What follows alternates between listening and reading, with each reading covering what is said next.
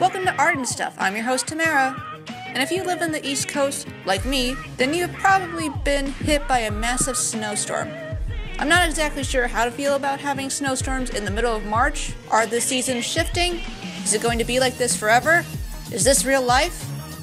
If I thought we were having crazy weather before, I'm now sure of it. On the bright side, it's now officially the perfect light conversation starter. Crazy weather we're having, am I right?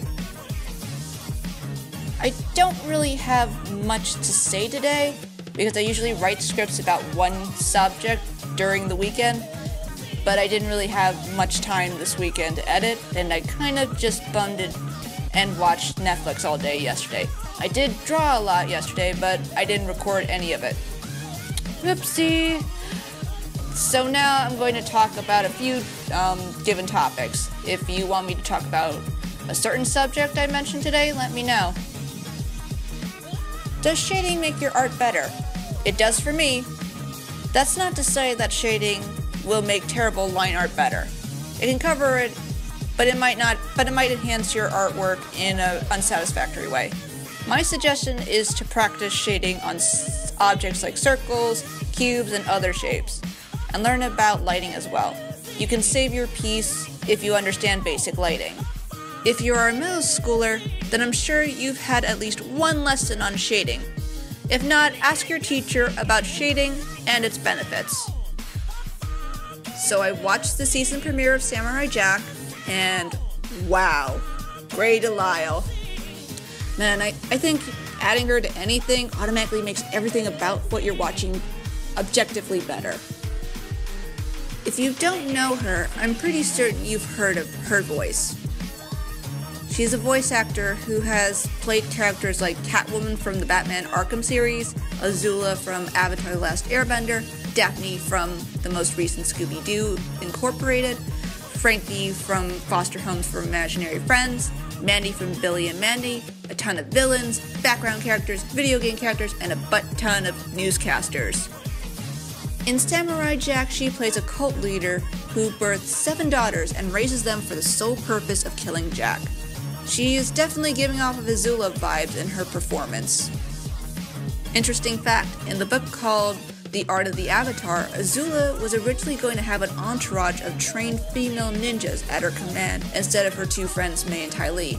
I can neither confirm nor deny this, but I'm pretty sure Genndy Tartakovsky read this book, hired Grey, made her the leader, and said the trained female ninja assassins was his idea. In other news, Trump's tax returns was released from 2005.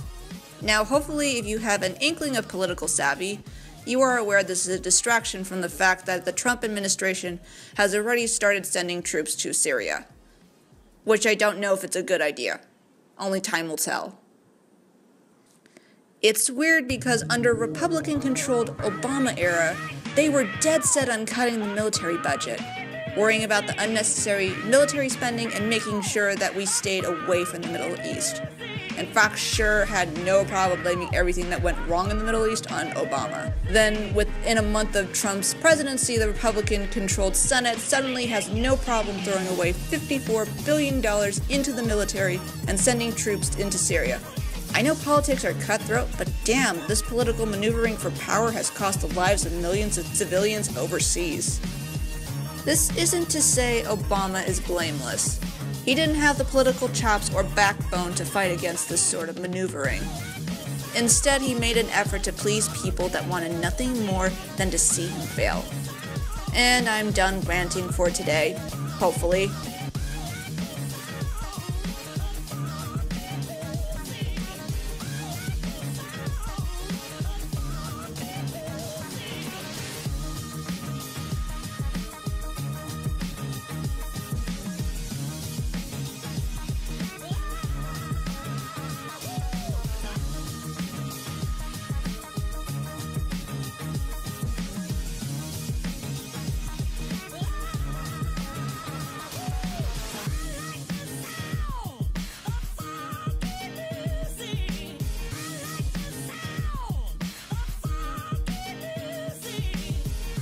And here is my finished drawing.